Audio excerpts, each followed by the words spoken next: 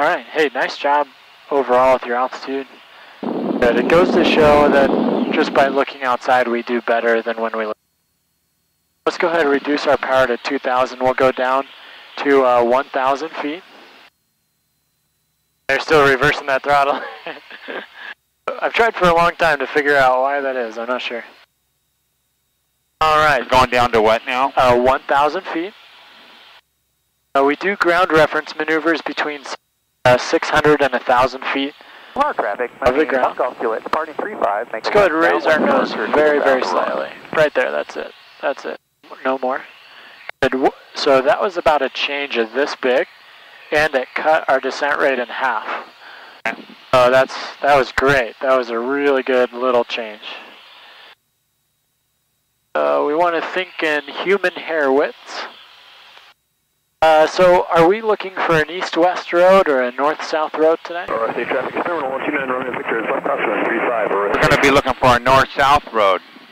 Or no, we're going to be looking for an east-west road because we're doing the S, right? Yeah, today's kind of a wash, but there's more east-west roads out here, so we'll go with an east-west. How about that? Oh, it tells you the wind right here also, so kind of quartering from behind our left shoulder. There's a good one that's coming up here in about a mile, I believe.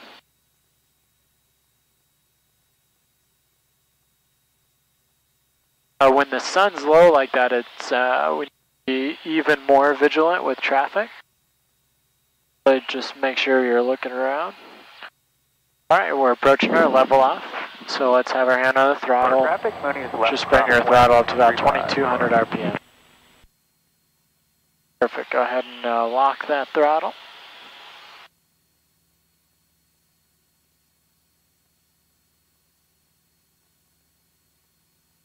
All right.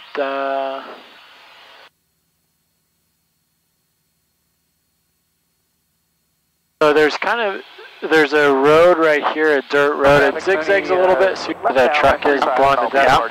But pretty much that's a good one. So why don't you make a right-hand turn and let's point about 90 degrees off the right side. That way we can start on the downwind. So again, more aileron, less rudder. Right in clear. Okay, thank you. Clear right. Clear right. Well, so again, I really appreciate your enthusiasm with rudders. We'll just use we'll make the ailerons to match. How about that? Oh, good job holding pitch in that turn. Nice job. That's a perfect heading right there. What we're doing is just maneuvering to get set up for the maneuver. All right, so this is the road we're crossing right now. Take a look left and right. It is zigzagged a little bit, but beggars can't be choosers, right? Correct. Unfortunately, on a check ride, people spend way too long out here looking for like the perfect place. Just improvise a little bit. All right, when you're all set, may I have the controls, please? Have the controls? Have the controls, thank you. Bring the power up just a little bit to 2250. What airspeed do we want? We're about 100 last time, weren't we? Yeah, good. So we want about 100. Full weight is 105 knots. We're a little bit lighter than full. Okay, so here we are clearing the area.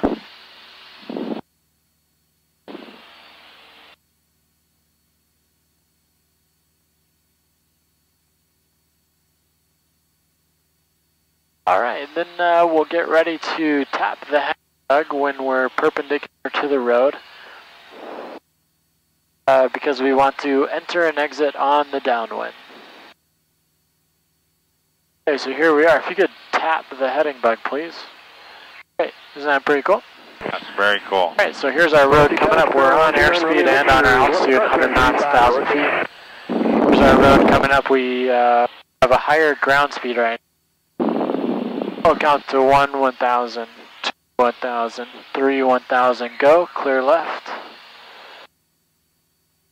My ground speed is almost, it's kind of halvesies right now, so I'm just doing about a half. half angle of bank. Go ahead, look out under the wing. Again, we're choosing a spot that's about 100 yards on this side of the road to rotate about. We want to do inside, outside USA. So inside, see how our altitude airspeed's doing? A little fast. So what I do is I move my eyes back outside, make a little change in the throttle so my ears hear the difference. That's it. Now, I did not account very well for the headwind right there. And notice I didn't reduce my angle of bank. So that was actually a really poor example on the first one. I'll get better here on the next one. Or Chris, as the Blue Angels would say, I'm glad to be here. Alright, so here we go. Level the wings, cross the road. 1, 1,000, 2, 1,000, 3, 1,000, go. Clear right. I'm minimal ground speed right now because we're in a direct headwind.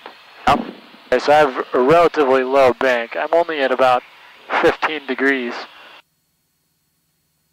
I'm looking out my wing. I'm rotating about a point that's just on this side of the road. This should be really lazy. We should almost be falling asleep right here. It's so lazy. But now the wind's starting to push us in. I'm going to very slightly increase my angle of bank. Do that. Just add a couple ounces of pressure on your fingertips to keep the nose up. Now I'm increasing bank more. I'm at about 25 degrees to fix my pitch and altitude. Even then, I was a little early. Well, I'll go around one more time. 1, 1,000, 2, 1,000, 3. So I was a second or two early. 1, 1,000, 2, 1,000, go. So I cut it down to 2 1,000s there instead of 3. I have a relatively high ground speed, a higher angle of bank. Now here I start to reduce angle of bank. Inside, outside, USA. Keep your head moving, looking for traffic. But you can still tell if the pitch is going up or down by looking out the edge of the wing. So we're just crawling right here. We're only doing 83 over the ground. So see how low my angle of bank is? I'm 5 degrees right now. We're just crawling. What I'm going to do is when we cross the road here, I'll give you the controls. We'll do one more turn to the right, and then we'll work back the other way. Alright, you have the controls? I have the controls. You have the controls. So 1, 1,000, 2, 1,000, clear right and go. Okay, good. Right. We have a slow ground speed here, so let's look out the right side. Should be rotating about a point on this side of the road. The road zigzag there, so it's in the nursery actually. Go ahead, let's start to increase that angle of bank a little bit. When you do that, make sure the nose stays up. We let our nose come down. We actually got into about a 500 foot per minute descent. Just by 5 degrees more bank, it really drops the nose down. Good, nice, nice. Good, increase your angle of bank a little bit. That, pull up a little bit. Good. You can still do it just with your fingertips.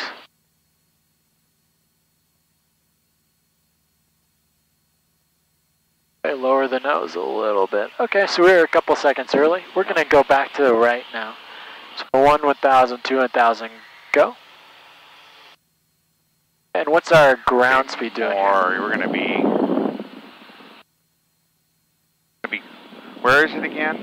Well, we have a tailwind now, so I'll show you later. Our ground is a little higher. Yeah, it's going to be higher. Okay. Good, inside, outside, USA. Check one parameter and then look back outside and fix it if you need to. Great, now we should really be decreasing our angle of bank here. We're starting to get into a bit of a headwind. That was probably too much decrease there. And you can fudge it here. You can adjust and time it right to where you roll wings level right at the road. So we need a little bit more. Little lay, yeah. Okay, keep turning a little bit. Okay, roll the wings level 1, 1,000, 2, 1,000, go left. But yeah, you can be a little creative, you know, with adding some bank right at the last second. Okay, so the wind is essentially coming from Aurora. Okay, raise the nose a little bit, we're descending. Now start to increase your angle of bank because we're getting into a tailwind, which means our ground speed is a little bit higher. Means we need to increase the bank a little bit. That's maybe decrease it just a little bit. Try and time it right to where we roll wings level right over the point. After you roll wings level here, we'll do a left turn and work back across the road. There you go, that was good timing, really good timing. All right, go ahead, do one on your own.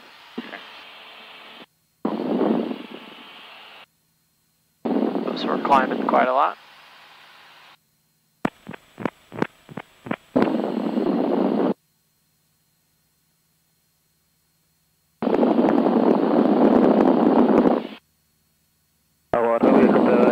Tango is 3 miles to the west of the field, 1,700, sending 700.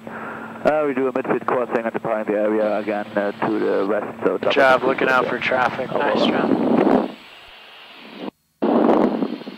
Careful of that nose coming down.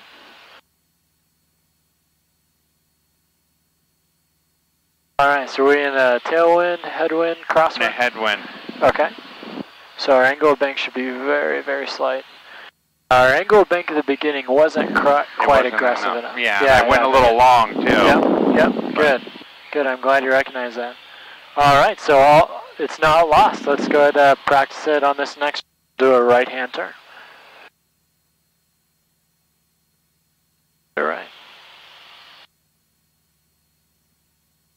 Let's try and minimize inadvertent pitch changes as well. Overall, good job with altitude though. We're within our 100-foot tolerance. Okay, so talk out what's happening with our ground speed here. Right now, we're just going to start speeding up here any minute. Okay. Increase my bank just a little bit here. Okay.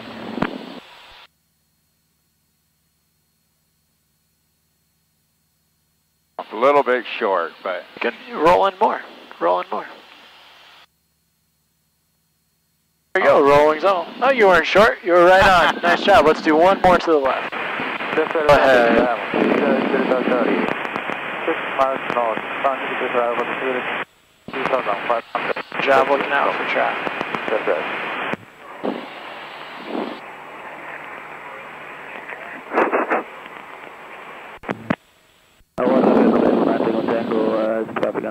Okay, now this is where we need to be really patient. Roll a lot of that bank out. There we go.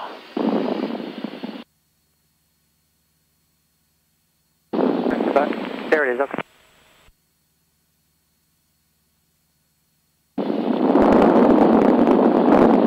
Look out your left wing there, that's the road, that first intersection. Great, perfect timing, good job. Alright, let's go ahead head just towards the left side of St. Paul, and then we're going to work back on this road once or twice. It'll be a little bit different. We're going to do that crab side slip, forward slip, and then work backwards on that. We'll do that once, and then we'll go into the traffic pattern. Do it there with the runway. Nice job. So may I have the controls, please? Have the controls? I have the controls, thank you.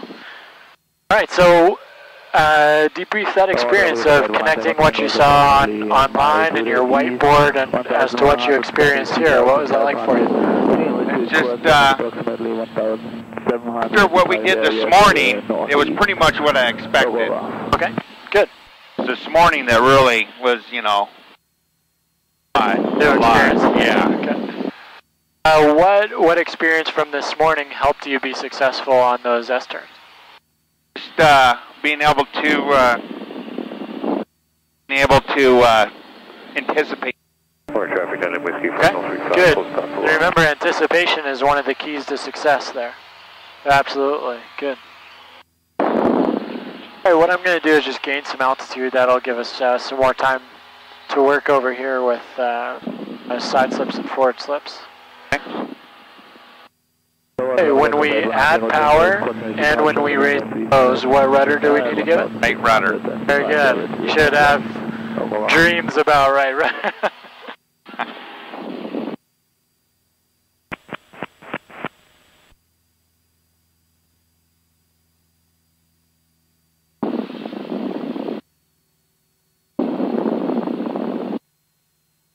Alright, so again, what we're going to do here is just demo, again, like we did this morning, the crab, transition to a side slip, transition to a forward slip. The biggest thing with the side slip I want you to see is where the nose is pointing. That's the biggest thing, okay? If we slow down, we need more of all three of those actually. So again, I'm going to keep turning until the picture outside stops moving. Okay, so I think I'm tracking down that road. Do I have too much right on or not enough? Crosswind correction. A little too much. Yeah, very good. That seems about right. Yeah, okay, so that's a crab. Side slip is I add rudder and aileron at the same time. Okay, so notice I have right foot, my left foot can go dancing, but the important part is that my nose is right down the pipe. Okay. So tell me when you see the nose moving very slightly. See that right there? Yep, just a little bit. That's enough of a difference to make a deal or no deal. See how it slid a little to the left? So what we were seeing earlier today on final was something like that. Okay. Yeah. We want to work towards something like that. You know, very, very slight. Okay.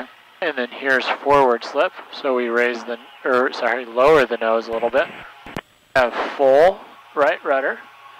And now I just use the amount of ailerons to determine whether or not we're tracking right down there. So where's the nose pointed right now? Left 45 for left down. Oh, but Turn the direction. Where's the nose pointed? It's pointed to the right. Yeah, very good. Notice I can overpower the forward slip with ailerons, and now we're turning to the left, but the amount of rudder didn't move, right? I'll go ahead and recover because we're at 500 feet above the ground.